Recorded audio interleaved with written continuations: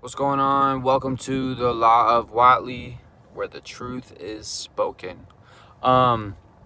If any of you eat plant-based or vegan or vegetarian or whatever, you may understand this, but I sometimes find it hard to get salt into my diet. Tonight, my diet has basically been consisting of avocados, bananas, fruits, vegetables, noodles, rice, a lot of Dominican food lately, but I've been missing salt from my diet. So I went to the store. I literally just went to the store. I was craving salt.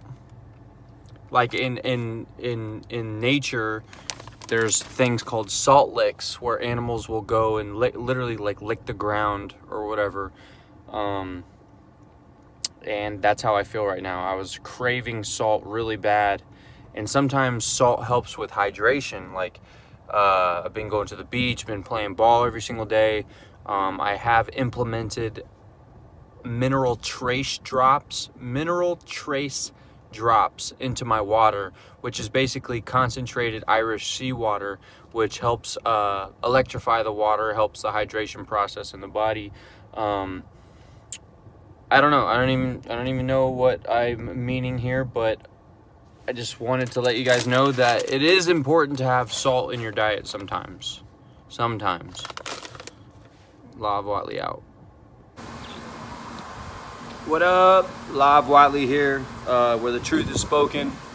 I wanted to make this video early in the morning, but now that I've had the whole day to think about it, it's about the journey, and the journey is more important than the end product. So if we are thinking about the future too much, then we are unable to enjoy the process. If we think about the past too much, we're unable to enjoy right now. Everything is about being here right now in this exact moment. The sun, thank you sun, thank you banana leaves, whatever these are, thank you.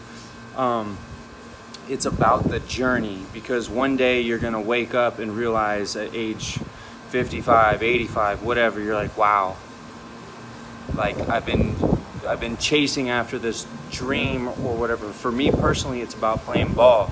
So wherever ball takes me, wherever life takes me, I'm just enjoying the moment right here, right now, and I'm thankful. I'm so thankful I'm able to realize that I am in love with the present moment. I am using the past as a guideline to reflect upon.